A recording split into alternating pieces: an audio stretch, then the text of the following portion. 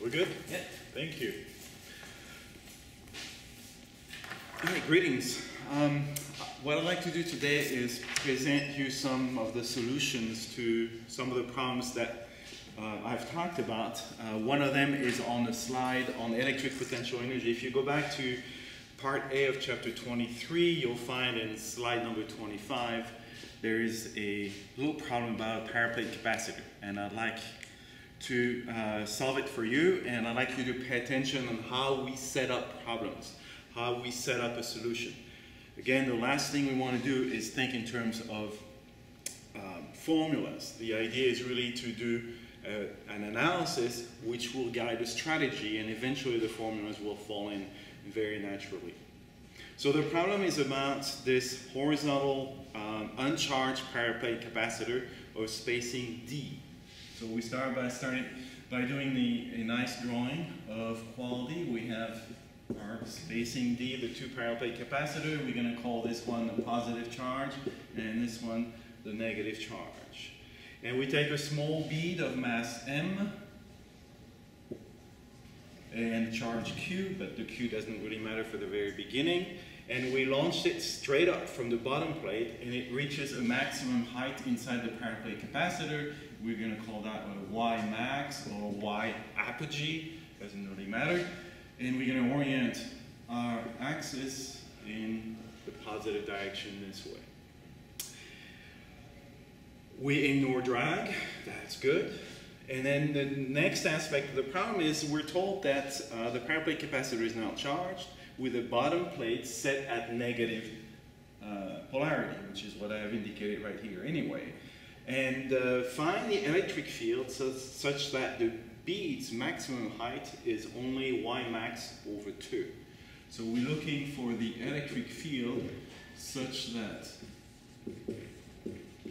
Y max, or such that the Y apogee is equal to 1/2 of what we had earlier without the electric field.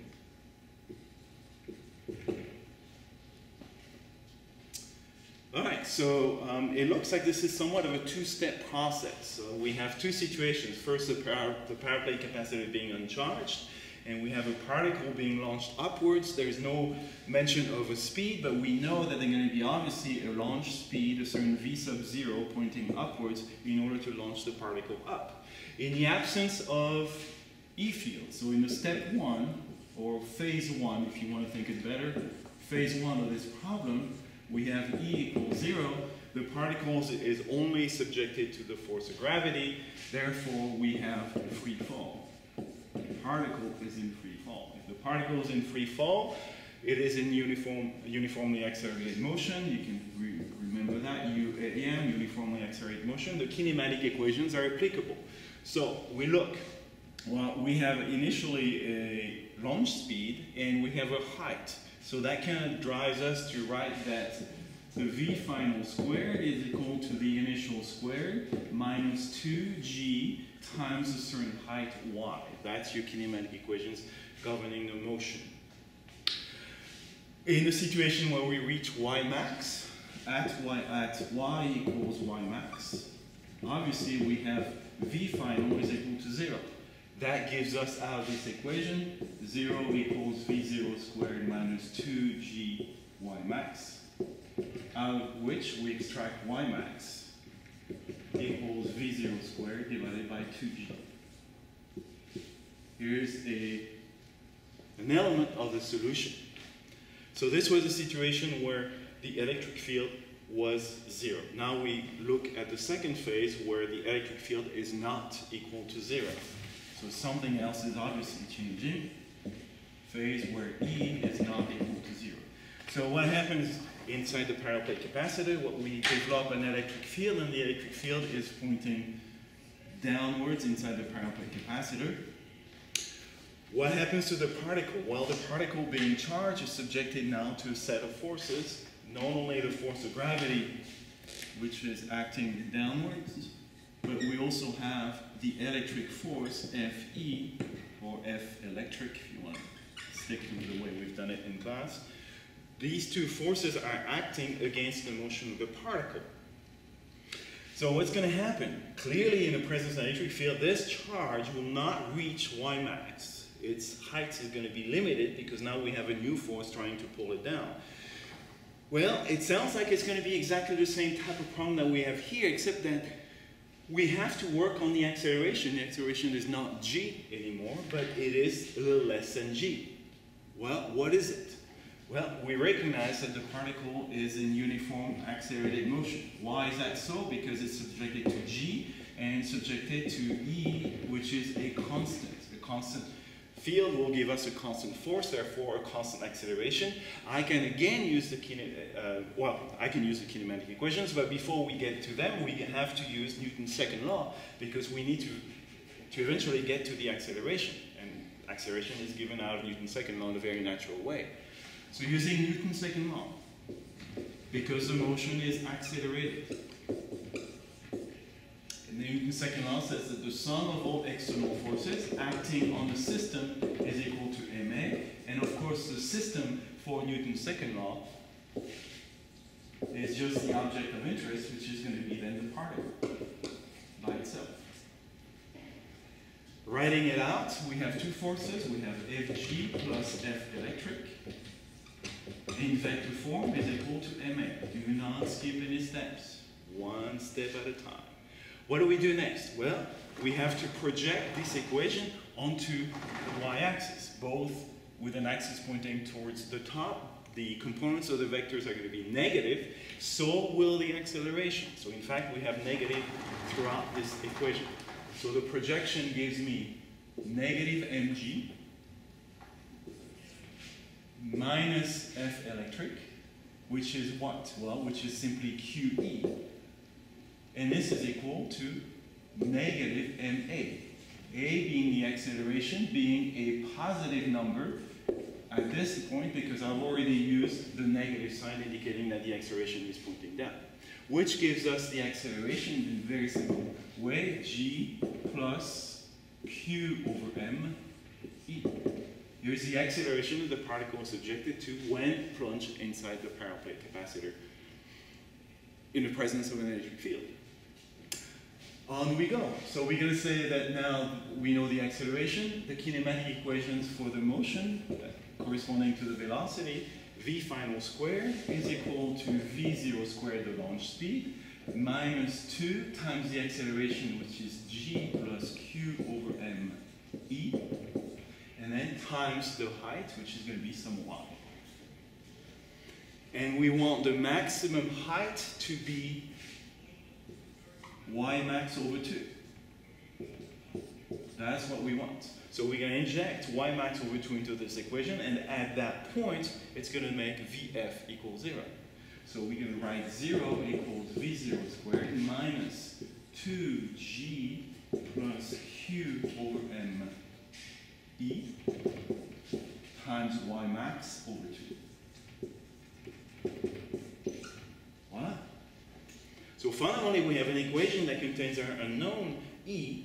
Y max is it known? Well, not really. It's not known. And then we have V0, which is not known. So we don't have enough equation. But we recall what we did earlier.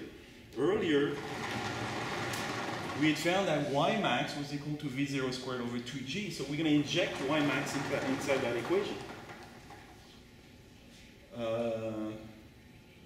Or we can replace V0 squared by its value as a function of y max. Let's do that.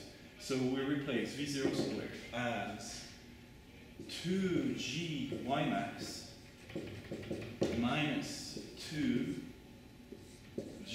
plus q over m e y max over 2. So notice the beauty of this equation because, well, besides the 2 canceling out, most importantly, y max cancels out as well. So what are we left with? Taking the g on the left, we get negative g equals, I'm left with negative g plus q over m e, and then I have a 1/2 that comes in from way back there. So negative 1/2. Of course, the negative cancel each other. multiplying both sides by 2, I have 2g on the left side, and I'm gonna have a g coming from the right. That's gonna give me 1g only equals q over m e. We now solve for E. The electric field, that will be such that the particle reaches only y max over 2 is equal to mg over q. Here is the final answer. So this solution is not very complicated. And like a lot of physics solutions, it can be complicated if you don't set up the problem properly, if you don't do the analysis. This was pretty much a mechanics problem with the new introduction of an electric force, but the only thing that it was changing is the nature of the acceleration. It was not changing the physics of things. So I hope that you see how we set up these problems. We have to be particular about the details, how the drawings are set up, how the vector equations are set up. For example, the labeling of Newton's second law, and then the two expressions describing Newton's second law, the general expression followed by the expanded expression where we address the different forces acting onto the system, as well as the definition of the system. This is absolutely fundamental in physics. Without a system, the solution, the answer may be correct, but the solution may be incorrect. Quick question. Is this 121 or 131? It's 131. Okay. You're doing good. Thank you. You're my only audience, so. All right, another problem is coming from the practice problem, chapter 23 that I posted. And this is called short, just like bread. Yes, short bread. I hope you're having a good laugh out of this one.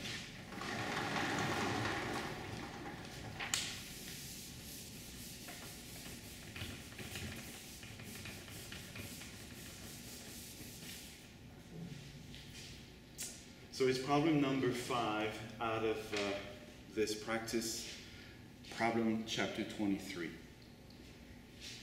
So the question, or the statement is, we consider a proton that is fired with an initial speed v0 equals 200,000 kilometers per second, slightly beyond the speed limit on the freeway, from the midpoint of a parallel plate capacitor towards the positive plate, and the positive plate is charged at 500 volts. In other words, the voltage across the capacitor is equal to 500 volts. Will the proton impact the positive plate? And what will be the impact speed of the proton when it reaches the negative plate, the bottom plate of the parallel plate capacitor? So here's how that works. We have a parallel plate capacitor with a positive plate at the top and a negative plate at the bottom. We take the V plus, the potential at the top plate is given to us. We have a V plus equals 500 volts. And we have a V minus, which is going to be 0 anyway, because we consider that to be the ground, the reference potential. So fundamentally, the delta V kappa, the potential across the capacitor, or the capacitor potential voltage, is equal to 500 volts. That's really what that means. And we're given a proton that is currently sitting at the midpoint. If this is the midpoint of the parallel plate capacitor, and it is launched upward with an initial velocity v0, and this v0 is given to us. I had it earlier. v0 is equal to 200,000 kilometers per second. Notice that this is less than the speed of light, so we're okay. Will the proton impact the top plate? So, why do we have such a question? Well, obviously the proton does not want to approach the top plate. The top plate has the same charge polarity as the proton. Therefore, the positive plate will repel the proton while the negative plate will tend to attract it. Finally, the proton is subjected to a force, which is going to be the force, the electric force, F electric, preventing it from, or impeding, creating an impediment to its motion towards the top plate. All right, well, let's see if we can solve that problem. Well, the way we think about it is we have a particle, charged particle, inside a charged paraplate capacitor. Immediately that should lead us to something about energy. So while this problem can probably be solved using forces, it's probably more efficient to do it using energy. So we're going to look at the system.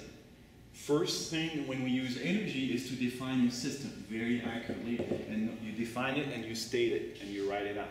Well, the system in this situation is the particle Q, the proton, in addition to what its surrounding is with what it interacts with, which we're going to call the paraplate capacitor. Sometimes you can call it the electric field, it doesn't really matter. But these are two objects that will interact with each other through the electric force. And we're going to say that this system, in the absence of any other external factors, i.e. we neglect gravity in this case, the system is isolated. If it is isolated, we have conservation of total energy, which we write as the change in the total energy is equal to the change in kinetic plus the change in electric potential energy. Voila. So, and because of conservation, that sum is equal to 0. So, trying to figure out if the proton reaches the top plate is to make sure that, or to verify whether there is enough initial energy in the proton to start with to reach that plate. So what do we have in terms of total energy initial? Well, we're launching it with a vertical speed, so we have some 1F of mv0 squared. There's the kinetic energy of the proton initially. And then the proton is in the middle of that paraplate capacitor, so there is electric potential energy. How much? Well, some U electric. Call it sub-zero because we've used sub-zero to indicate the initial situation. Now, notice that this is a paraplate capacitor for which we have voltage that's defined. And we remember that the voltage or the potential inside the paraplate capacitor is a linear function of distance. So if I am right here at the midpoint, what is the value of this potential, this equipotential within the paraplate capacitor? It's going to be my V plus over 2. Halfway up the capacitor, I am at the equipotential, half of what the voltage across the capacitor is. And we remember the relationship between the electric potential energy and the potential.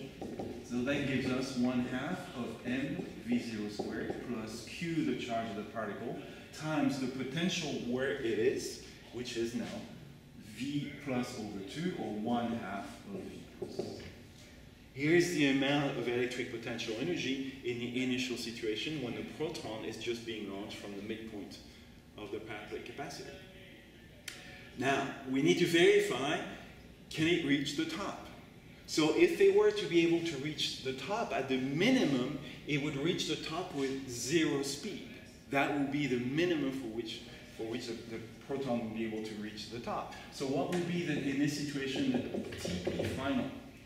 Well, reaching the top with 0 speed would give 0 kinetic energy, and the electric potential energy of the proton then would be QV plus, the full QV plus. So the question is now, is TEI greater or equal to TEF? Do we have enough electric potential energy to reach the total energy? Do we have enough total energy to reach the total energy final? And when you put the numbers in there, I'll let you do that, you'll discover that you do not have enough. You fall short. So the proton will climb up the potential, but will not reach the top, and eventually will turn around. This is the apogee of its trajectory, turn around, and come back down to impact the bottom plate. which leads to the next question. What is the impact speed of the proton as it hits the bottom plate? So again, we need to reason out. We have a proton that its trajectory is going upwards against the electric field, and it's coming back down, being pushed down by the electric field. So you might say, well, we need to know how high the electron is actually going up, the proton is actually going up. But if you think in terms of gravity, you will realize that this is absolutely not needed. We don't care how high the proton goes. Why is that so? Well, because the electric force, just like the force of gravity, they are conservative forces. Being conservative, it tells us that the speed at which the particle comes back down at the launch point will also, again, be v0. So fundamentally, we are at the level halfway inside the paraplate capacitor with an initial velocity pointing down of v0. That's another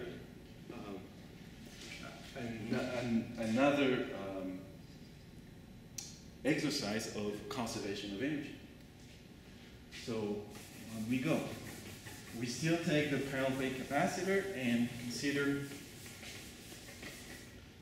the proton and the paraplate capacitor as a system. The system is isolated. We have conservation of total energy. It's just a matter of rewriting the energy terms. We're starting with kinetic energy, 1/2 of m v0 squared. We're starting with some electric potential energy plus q, or 1/2 of qv plus. And what's our termination? Well, we terminate on the negative plate where there is no electric potential energy because we're at the v equals 0 potential, s equals 0. And the only thing that we have is 1/2 of m vf squared. Well, we know all the elements. We can extract vf out of this.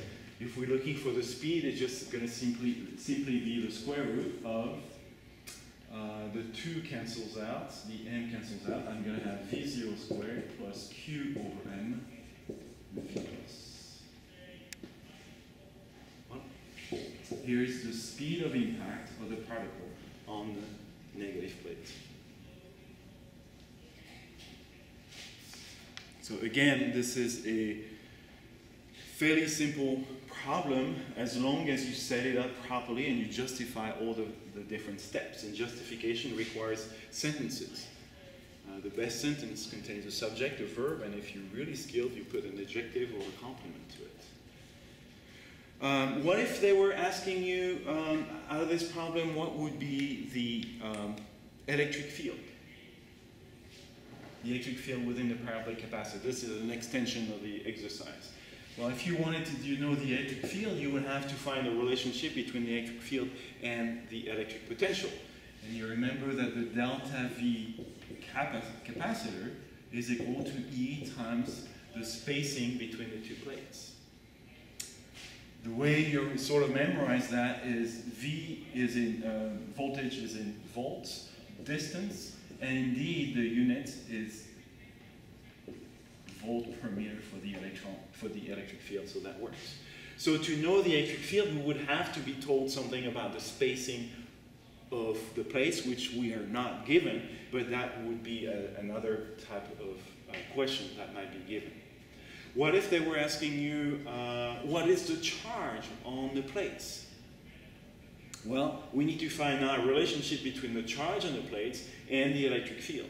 Well, it's something we haven't seen really yet in class, but the electric field inside the paraplate capacitor is very simply sigma over epsilon 0. So if you knew the electric field from this relationship, you would find very easily the charge held by the plates. That would be a nice little problem.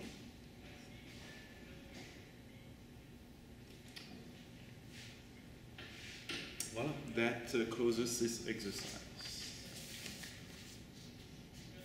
All right, now we're going to go to the handout on chapter 21/22. There is an interesting exercise, a little bit challenging. It's exercise number 6. I called it Assembling Rodinia. And those of you that are geologists probably know that Rodinia was a supercontinent that existed about 1 billion years ago and eventually broke apart 600 million years ago. So rod, Enya, hope you appreciate the joke again. This is a little more challenging problem. And the reason I like this one is again, because it shows you how you set up integrals, which is really a critical element in this class. You're given an infinite sheet of charge of surface charge density sigma. It can be thought of as consisting of an infinite number of adjacent uniformly charged rods.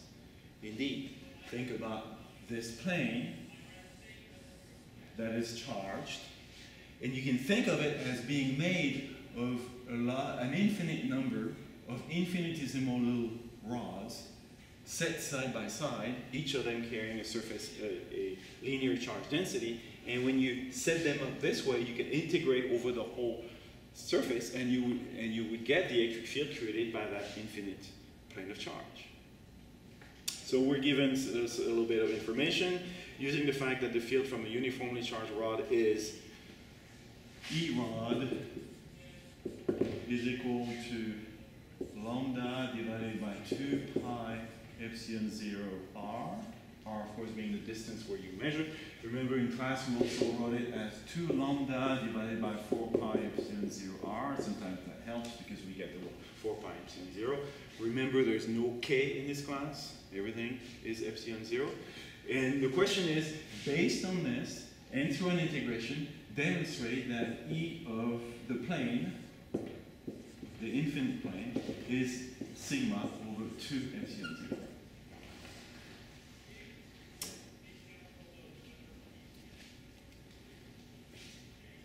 So conceptually, it sort of makes sense, and we start talking about it. You can imagine that a plane is made of an infinite number of thin slices, and if you integrate over all these slices on the surface of the plane, you should be able to reconstruct the electric field created by that charge distribution. So imagine that you have a sigma right there. So the idea is that how can we connect? We're going to have to make a connection between the surface charge density and this little lambda, which is the linear charge density associated with a rod. And because we want to integrate it, we're going to have to use an elemental linear charge density. So in other words, I am trying to connect an elemental charge density d lambda corresponding to this small width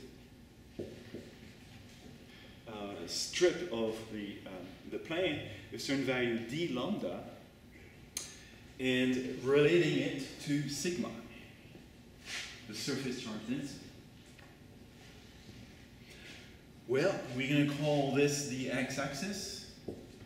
So that gives me a certain width of dx of that infinitesimal line of charge. So the connection is very simply this. In other words, I break down my surface charge density into an infinite number of little d lambda, such that each d lambda is proportional to the surface charge density times the width of that elemental rod. So if you look at units, it works. The lambda is a coulomb per meter. Sigma is coulomb per meter squared. Dx is meters. So we have the connection between these rods and the surface charge density of the rod, of the plane. So now we need to figure out, take a point P on top of that surface along a z-axis. And we're going to take point P here at the distance, say, h over the plane. And we're going to take our axis x pointing this way. So now hopefully you see in 3D what I'm looking at. And we're going to try to use symmetry. Once again, symmetry is important. So instead of using one infinitesimal rod, we're going to take two symmetrically located with respect to the center of the plane, or my choice of line. There's no center for an infinite surface, but I pick a position on the plane. And I'm going to look at what is the effect of these two infinite lines of charge, infinitesimal lines of charge on point P.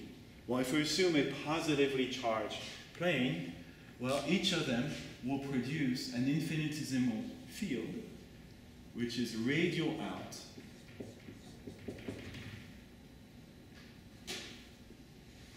Here's the dE produced by the two lines, infinite lines of charge. Remember, the electric field is radial out from a line of charge. Imagine this is your line of charge. We've not looked at it this way in class.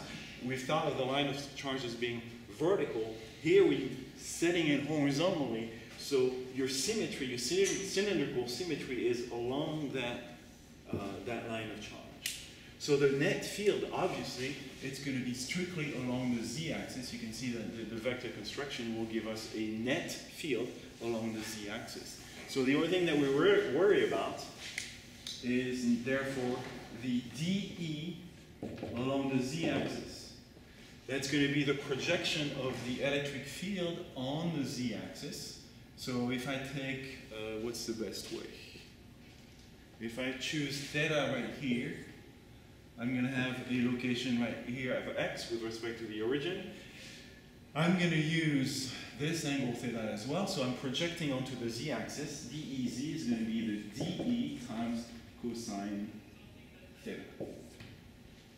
Here's the elemental field created by one line of charge along the z-axis. And now it's a matter of replacing the different elements and going through the integral. So what is the dEz? Well, the dE is the electric field created by a line of charge, which is going to be this value, except that we're going to use the d lambda equals to this. So we have sigma dx divided by 2 pi epsilon 0 r cosine theta. Here's the elemental electric field created by one elemental line of charge of width dx carrying on a plane of surface charge density sigma. Now it's a matter of integrating over the surface of the plane. So we have two things. When we integrate, we have two things that are going to be varying. We're going to be moving across the plane, so the x is changing, and of course theta is changing. And I believe we're given a hint that we might want to use a form of integration based on an angle. So the idea is we're going to keep the angular term, and we're going to try to change the dx and maybe the r, keeping everything as a function of angle. By the way, the r is going to be this little distance right there. So on we go. How can I write x? X is I'm going to express x and h as a function of theta. So I have tangent theta is equal to x over h. So that gives me x is equal to h tangent theta, which I can calculate the differential.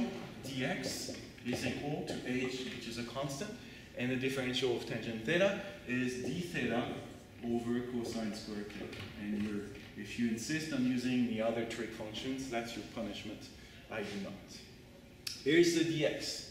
Now, what is r? R now is the hypotenuse of this right angle triangle. So what do we have? Well, we're going to try to express r as a function of h and keeping this. So we're going to have cosine theta is equal to h over r. Therefore, the r term is going to be equal to h over cosine theta. Okay, we now have all our terms that are going to be expressed as a function of theta only. And we'll be ready for the integration. All right, we'll improve. Oops, I should rely on that expression. So we have dEz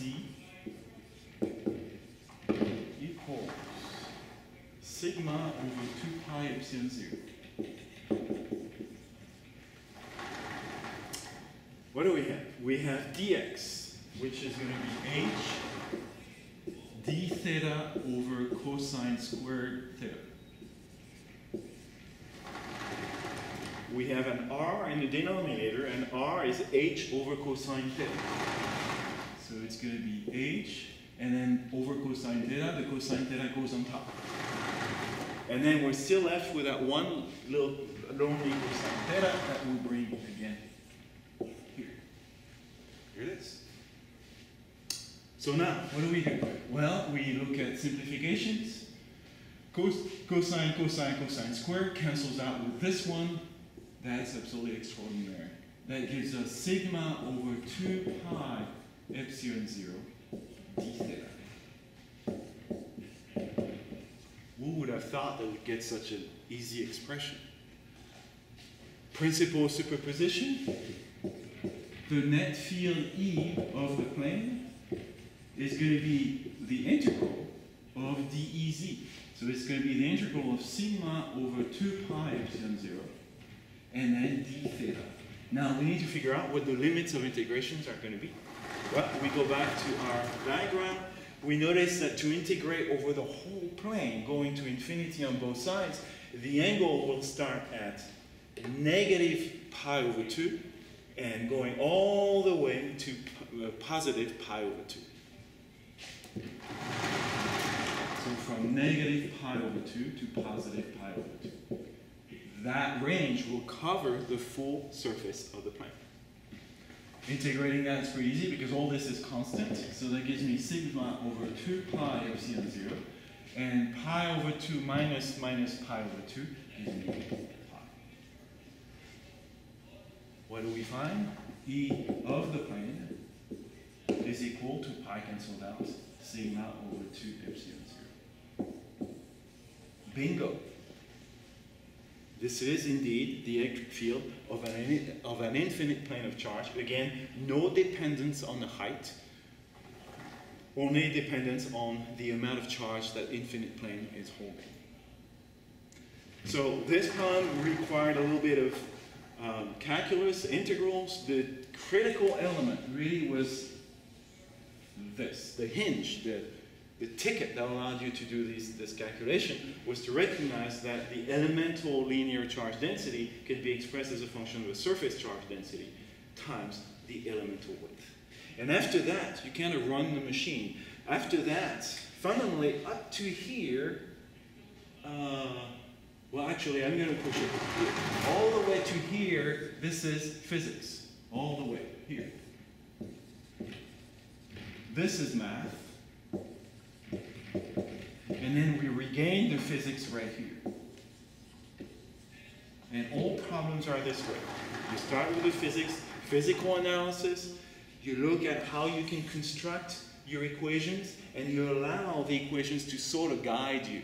I always like to describe it as if you were a rider, a horse rider. You do not tell the rider where the horse where to set its hooves. It will do that for you. You just tell it where to go. That's what you do. You tell the equations where you want to go, and you allow the equations to guide you.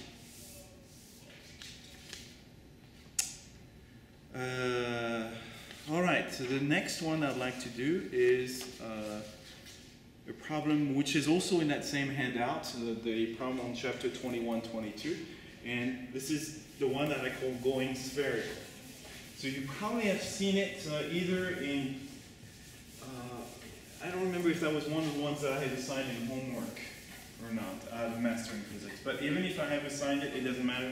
I want to show you the full solution, how we set up a solution on such a problem. Which is really not difficult once you've seen them all, but again, practice, practice, practice with meaning, with intent. So going spherical, the idea was to take a solid sphere of radius r, which holds a total charge q. So here is your sphere of radius r, holding a certain charge big Q. The volume, the charge density, is not constant. The charge is not uniformly distributed inside the material, but the charge density rho, the volume charge density, is some rho 0, 1 minus little r over big R. So So at a given location, little r inside the sphere, this would be the value of the charge density. So when r is equal to 0, we have a certain amount of charge density in the center, but as r increases, the charge density decreases. And notice that when r is equal to big R, i.e. when I've reached the surface of the sphere, my charge density is 0. So we have a linearly decreasing charge density, maximum in the center, 0 on the surface of the sphere. First question was, show that rho 0 has the following expression. 3q divided by pi r cubed.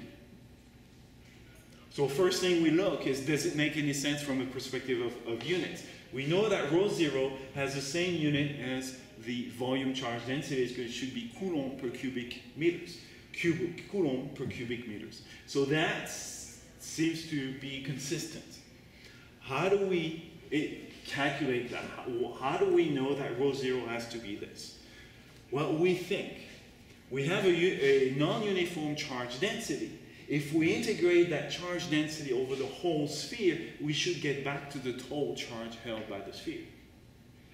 That's the path that we're going to take to verify that rho 0 is equal to this value. What we're going to do is we're going to indicate that the total cube held by the sphere is equal to the integral over the sphere. That's a volume integral in the most general case. So if you want to make it the triple integral, I'll let you do that. But we won't even need it due to the symmetry here. So it's going to be the charge rho, which is a function of r, so that's how I would write it, times a d tau, an elemental volume that will allow me to integrate over the surface. Well, the elemental volume for a sphere, where we have such a symmetry, it's going to be what is the volume of a small shell here, of radius r, thickness dr. Well, that d tau is going to be equal to that, the volume held by that shell, that spherical shell, is going to be the product of the surface area of the shell, which is going to be 4 pi r squared, times the elemental width of that shell, which is times dr. So notice this is indeed a volume, meter squared times meter gives you meters cubed. So all we need now is to replace the different elements inside this integral. Rho, well, we have rho 0, 1 minus r over big R, and d tau, 4 pi r squared dr. And what are we integrating on? We're integrating over the whole sphere. Our variable integration is a small radius. We're going from 0, the center of the sphere, all the way to big R, the total radius of the sphere. So now this is the end of the physics problem. We move on to the mathematical solution, which is solving that integral. Well, that's probably not very difficult. The easiest way to do it is probably to break it into two integrals. So we're going to have q is equal to rho 0, the integral from 0 to big R of the first term. So this is going to be 1 times the d tau. So 4 pi r squared dr plus, now taking care of the second term, which has a negative sign, minus rho 0. And the integral is now r over big R and 4 pi r squared dr. And integrating, of course, from 0 to big R. Okay, first term, rho 0. Then r squared dr gives me an r cubed, or 1/3 of r cubed, and integrated between r and 0 gives me 4 pi over 3 r big R cubed, which just happens to be the volume of the sphere, right there, total sphere, minus rho 0. So now we have 4 pi big over, let's take it out, 4 pi over big R, these are my constant. Then inside the integral I have r times r squared gives an r cubed dr. The integral of that is 1/4 of r to the 4th power, taken between big R and 0, to the 4th power. So what do we have? Well, 4 cancels out. One of the r cancels out. We're left with rho 0, 4 pi over 3 r cubed minus rho 0. We're left here with pi r cubed.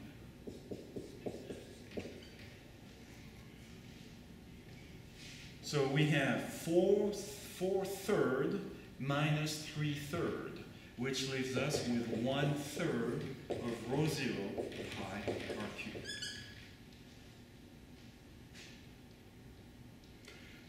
And this is equal to q.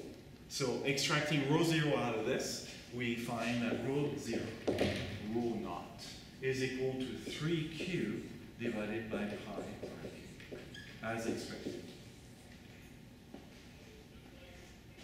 So rho 0 fundamentally is a normalization term. It ensures that the integral of the charge density, the volume charge density, that integral over the whole sphere is equal to the total charge held by the sphere.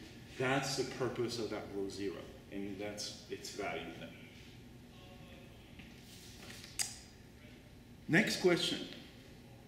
Show that the electric field inside the sphere is radial out with a certain magnitude, and we're given the magnitude as a function of the radius. So let's get rid of that.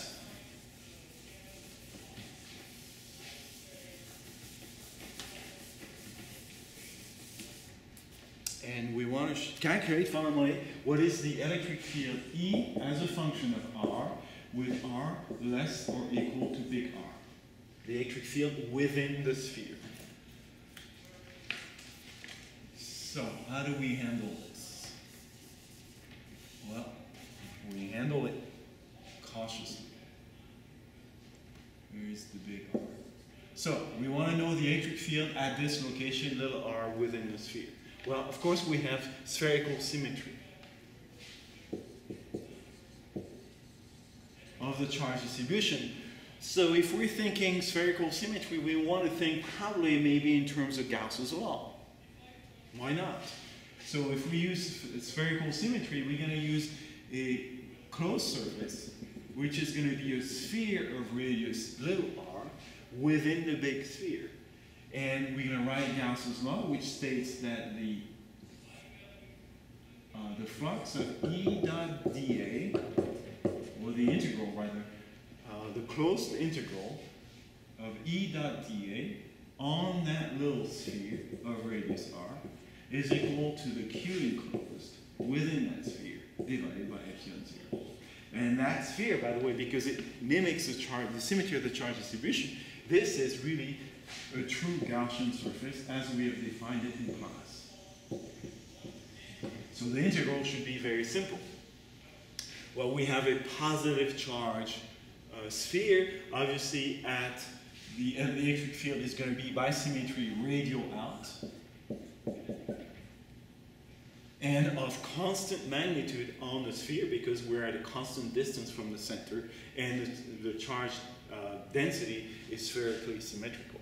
So if we of course take a small dA on that elemental sphere, we have dA radial out always. So my E dot dA is formally just E dA. E being constant, I can take it out of the integral.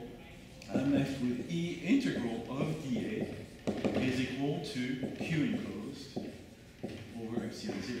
And the integral over the sphere of dA is obviously just the surface of the sphere. So this is going to be E times 4 pi r squared equals Q enclosed over epsilon 0.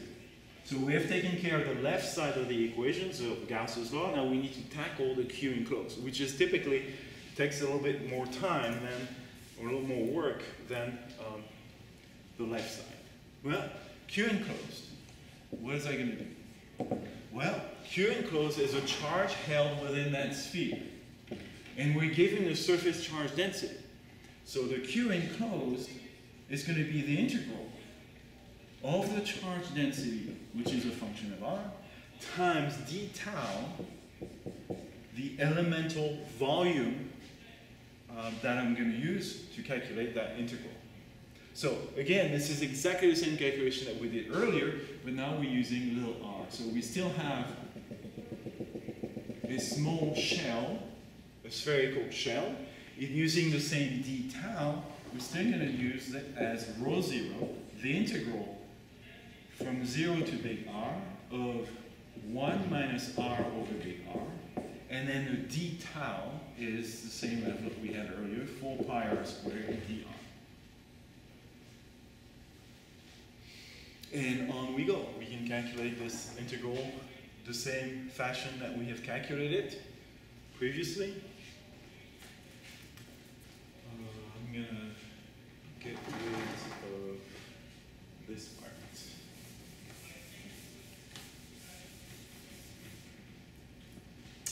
So Q enclosed. Oh, actually, we're not going from big R, we're only going to little r. We're integrating all the way to that Gaussian surface, which is defined by little r. So Q enclosed, rho 0. And I'm going to do the same thing. I'm going to break it down into two integrals. The first one, the integral from 0 to little r of 4 pi r squared dr, and then minus rho 0, and the integral of little r over big R, 4 pi r squared dr, which is exactly the same integral that we had earlier, except the limits of integration are different. We used to go all the way to big R. Here we're only going all the way to little r. But so the integral is very easy. Rho 0, that gives us 4/3 of pi little r cubed minus rho 0. And then we have 4 pi over big R, and then r to the third becomes 1/4 of r to the 4th power. So the Q enclosed becomes, I have a 4 and a 4 that cancels out. I have 4/3 rho 0, 4/3 of pi r cubed minus, and then all I'm left here is pi r to the 4th over big R. Okay? So that leads us to, we can probably simplify a little bit. We can take Q enclosed, and now we're going to try to shape it based on what we're given. And what we're given is just the 4/3.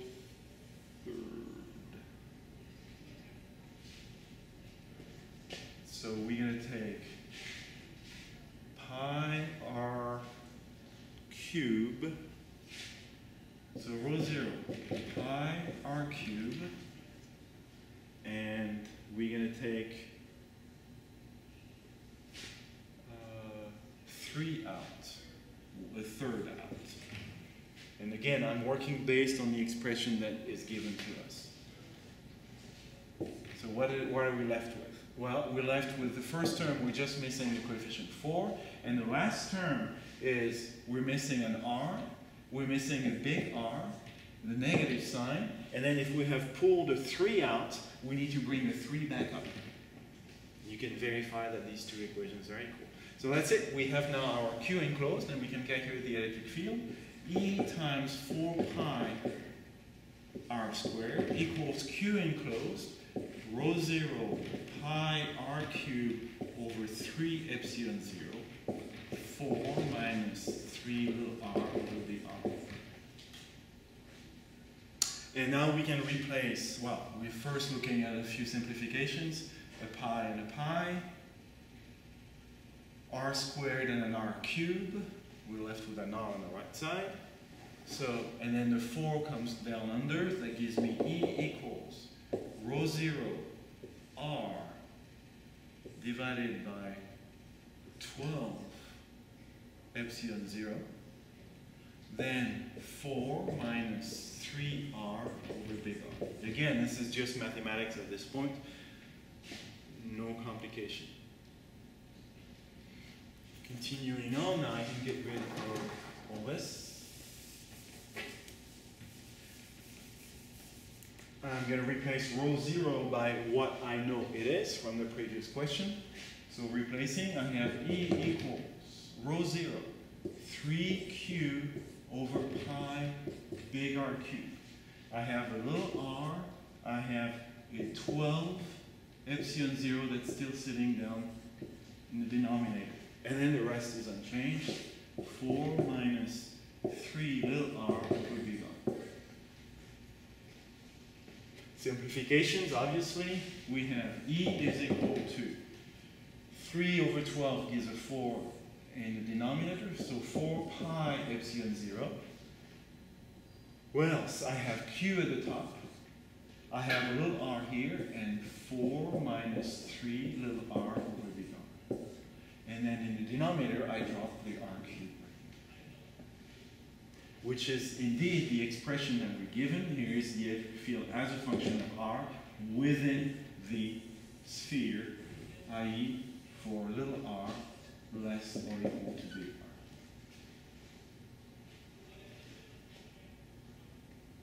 So a much more complicated expression than what we're used to, just because we have a charge distribution that is linear within the sphere. The next question is the field continuous across the surface of the sphere compared to the situation of a charged surface of a conductor? So pushing this expression for little r equals big R, A of big R. So if you do little r equals big, oh, by the way, we haven't looked at the units of this thing, and we better do this. So we have Coulomb in the denominator, the numerator, that works. Epsilon 0 in the denominator, that works. And then we have r over r cubed, which is a meter squared down here. So we're okay right here. We have all the terms that we need. And this parentheses is unitless, dimensionless. 4 minus the ratio of two distances. So unit-wise, we're good. So at big R, I have 4 minus r, 3r over r. 4 minus 3 is 1. I would be left with q over 4 pi epsilon 0 r cubed times big R, which is finally q over 4 pi epsilon 0 r squared. So we do find again the electric field due to a sphere of charge, the electric field as a surface of a sphere of charge holding a charge q. Finally, how the charge is distributed does not affect the shape of the electric field outside the sphere, again assuming spherical symmetry, of course. So here's this value at the surface. What is the value outside? So fundamentally what it is we're coming on this side here, and we find that E from the inside is equal to that at the surface. And the electric field outside, if I were to come from this side looking at the electric field and using Coulomb's law from that perspective, which is derived from Gauss's law, we would also find that Q over 4 pi epsilon 0 r squared.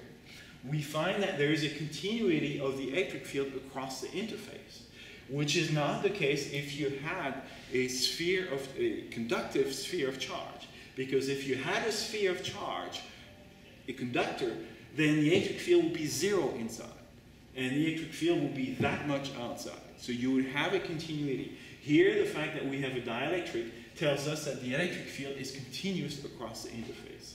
It's a characteristic of dielectric, charged dielectrics. Little d. Through simple algebraic manipulations, show that the expression for the field can be transformed into a normalized function, f of u, dependent only on the new normalized variable, u equals little r over big R. So this is a very important technique that engineers use quite a bit, and you'll read a lot of textbooks that uses this technique of normalization. Finally, normalization means that transforming an expression so it is only dependent on ratios of things holding the same unit. In other words, the function becomes dimensionless. And they guide us and they tell us, let's express it as a function of u, which is little r over big R. And we want to transform that into a certain function f of u, which will be only dependent on u. And we'll have all these complexities, these specific values associated with the specificity of the problem gone. So that it's applicable to many different situations and not just this one. All right, how can we do that? Well, we recognize we already have some little r over big R right there. So we have a u right here. And we have almost a u right here. So we're going to force it to appear. That's what we do. When we want something in physics, we force it. But we force it with kindness. So that becomes q over 4 pi epsilon 0. I'm keeping an r squared out of the r cubed. So I'm left with little r over big R right here, which is u. And then in the parentheses, 4 minus 3u. Now what do I have here? Well, that's an electric field. And that happens to be the electric field of the total sphere. So it's some E sub 0, E naught. It's the electric field of the whole sphere. So I'm going to divide both sides by E sub naught. So E over E0 is equal to U 4 minus 3u. Now, E over E0 is a dimensionless fraction. It's a ratio of two fields. So that is a normalized function as a function of the normalized parameter u. So we have created indeed now a new function, f of u,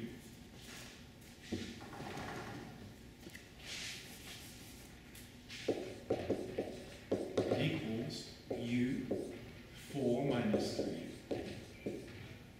Here's the normalized electric field, which is that expression.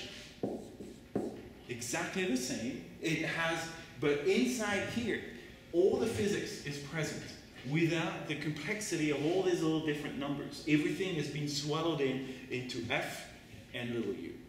Vastly more powerful. Again, the essence of the physics is maintained, and this is contained in that equation.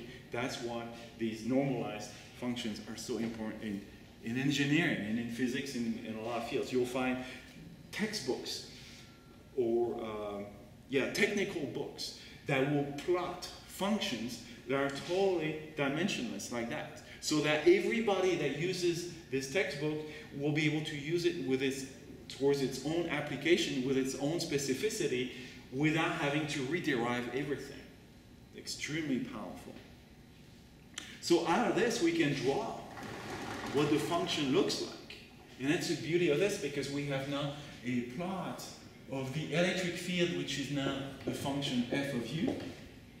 Again, this is a ratio of the field to E sub 0 as a function of u. So we have to be careful, is the function we've just calculated is only valid until little r is equal to big R, that is u equals 1. Again, u is equal to little r over big R. So that expression is only valid within this range. What happens at u equals 0? U equals 0 gives you a field, a function, a normalized function equals 0. And at u equals 1, that is on the surface, well, I get 4 minus 3, which is 1, times 1 gives me 1. The function here is maximum at 1. At 1. What is the shape of that? Well, you can do some quick calculations. You can use the power calculus to do that. You'll discover that the function peaks inside. Actually, it peaks further out. You do the full calculation.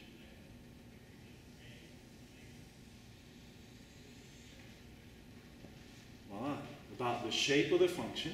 And then outside, what do we have? When u is greater than 1, i.e. when little r, which is the same thing as saying little r is greater than r, well, we know that the electric field is equal to 1 over 4 pi epsilon 0 q, q over little r squared.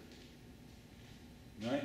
So I can do the same transformation. It's going to be 1 over 4 pi epsilon 0.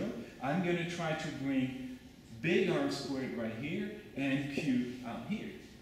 Because then I find again what I used earlier, the E sub 0. But now I need to adjust the rest, and I have an R squared divided by little r squared. So I recognize my E0, E naught, and then the ratio r squared divided by little r squared, which is 1 over u squared. So I have E divided by E0, which is now I can call it a G of u, a new function, because that's the field outside the sphere, is equal to 1 over u squared. So you have a parabolic variation outside the sphere going this way, with a continuity of the electric field at the surface of the sphere. So this is really interesting right here, the fact that the electric field within the sphere is stronger than what it is at the surface. And that has to do with how the charge density varies. So why would that be so? So that's where the physics comes in again. We're thinking, as you move further and further away from the center of the sphere, the radius increases. So the surface area increases. The volume increases. The volume that's enclosed increases. And the charge increases. So everything is increasing. In other words, at that point, this is where the increase in surface starts to be faster than the increase in the charge held within that surface. So right here, the charge increases faster than the surface area. And right here, this is now the surface area that starts to grow faster than the charge that is held, because you have reached a certain radius that's large enough that the surface area increases faster than the charge that's held within. So that's the fundamental analysis that we need to do on such a problem. So the reason I like this problem is this is an introduction to normalization of functions and variables, a very powerful tool. I teach this in 121 already, because on 121 we can use it to our advantage, be able to plot things. It avoids the complexity of all these details. I don't need to know the value of r cubed to be able to plot this. If you don't know r cubed, you can't plot this function fundamentally. Whereas by using this normalization, I can do it. And this holds all the physics that there is to know about this problem. Voila, this is kind of what I wanted to do today, giving you some examples of practice. Actually, no, I have one more exercise for you. This is going to be the 5th exercise, and this one is not in any of the handouts. So I'm going to read the solution to you. It's an electric potential energy calculation. We're going to take 3 electrons forming an equilateral triangle, 1 millimeter on each side. And we place a proton in the middle of the triangle. Find the electric potential energy of this group of charge. So we have an equilateral triangle. Hopefully it looks a little bit like one. So we're going to have an electron at the corners, at the apices of the triangle. The triangle has an angle theta, and we know that theta is equal to 60 degrees in the equilateral angle. So we're going to call this electron Q1, Q2, Q3. In fact, we can even call it negative of this. That'll give us a Q1, Q2, and Q3 as positive values. And in the midst of this, that is in the very center of the triangle, which is found by extending out lines meeting in the center of the opposite sides, right here, I place a proton. Let's call it positive Q4, the proton. And this is the distance d that we're given. This is the 1 millimeter. D is equal to 1 millimeter. And of course, theta is equal to 60 degrees in the equilateral triangle. And the question is, find the electric potential energy of that configuration of charge. Well, we remember that now we're looking at point charges. And the point charges, we know how to calculate the electric potential energy of such an assembly of charges. We know that the U electric is going to be the summation on all the charges, Qi, Qj divided by 4 pi epsilon 0 and Rij with this constraint in order to avoid the double summation of I less than j. So again, to remind you of what that electric potential energy is, this is the energy, this is the work that I need to perform in order to assemble these particles. So imagine that I start with Q1, the electron. I place it in its final position right here. Then I take Q2 from infinity, I bring it in its location. As I bring it, these two charges are opposing each other, therefore I have to perform work. As I perform work, I increase the electric potential energy held within that system. I do the same thing with Q3. Now Q3 interacts with Q1 and Q2. I need to perform work against the electric force acting between these three particles. And eventually I bring Q4. Now Q4 wants to be there. It is attracted to these three charges. But so I will be doing work, but the opposite polarity of work. If I were doing positive work here to build up the electric potential energy, here I would be doing negative work because it wants to go by itself. All right, so all we need to do now is look at these terms. So we have three electrons interacting with each other. So we're going to have three terms associated with the electron, the U electric. It's going to be 3. Each electron holds a negative charge, negative Q. So it's going to be 3Q squared divided by 4 pi epsilon 0. And then the distance between each of them, which is the distance d. Here's the electric potential energy term of the three charges, electron charges, at the apices of this triangle. And then I need to take into consideration the proton. The proton interacts with the three charges as well. So plus 3. Now the proton has a positive charge, positive Q, the electron negative Q, so it's going to give me negative Q squared. So I have a negative term there, negative Q, 3Q squared, the 3 because of the 3 interactions with the 3 different electrons, 4 pi epsilon 0, and then I need to figure out what is the distance between the proton and each of these electrons. In other words, I need to figure out what is this distance, call it little r here. Of course, it's very easy because this is theta over 2, so 30 degrees. This is d over 2. So I have little r is equal to, this is going to be the cosine. This is going to be d over 2. Let me be careful about this. Cosine of theta over 2 is equal to d over 2 divided by r. So d over 2r. Therefore, r is equal to d divided by 2 cosine theta over 2.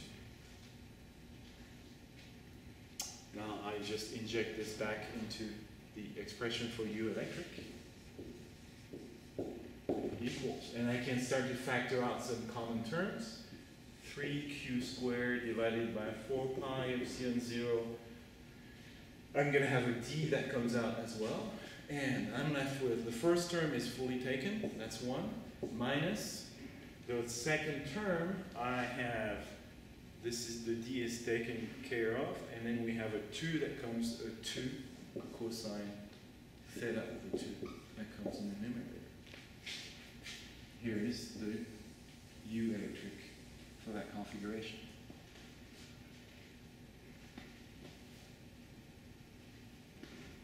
So cosine 30.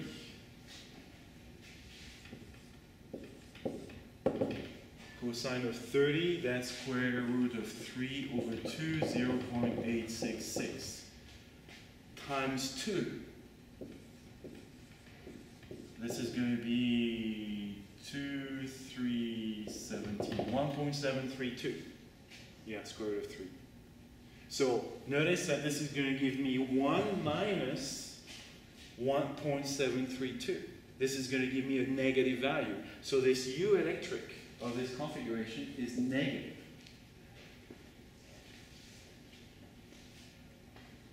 And if you remember that the U electric, or the change in the U electric, is equal to the negative of the work.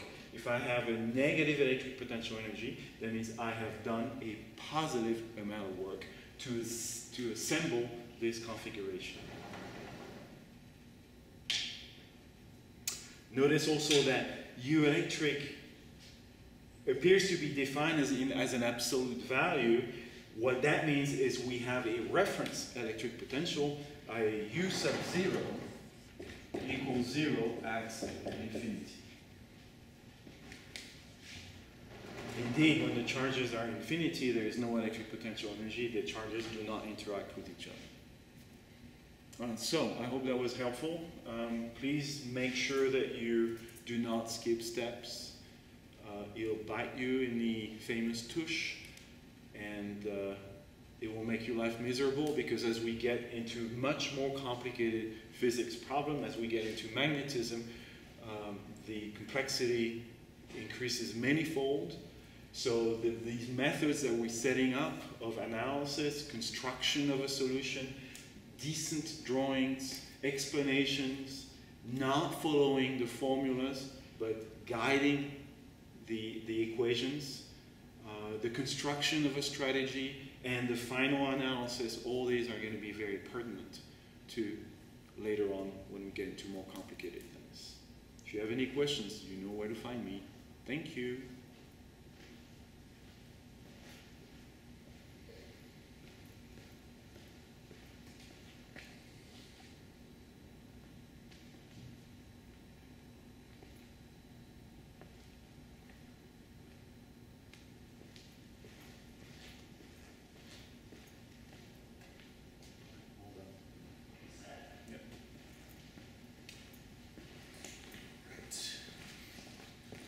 I didn't turn it on.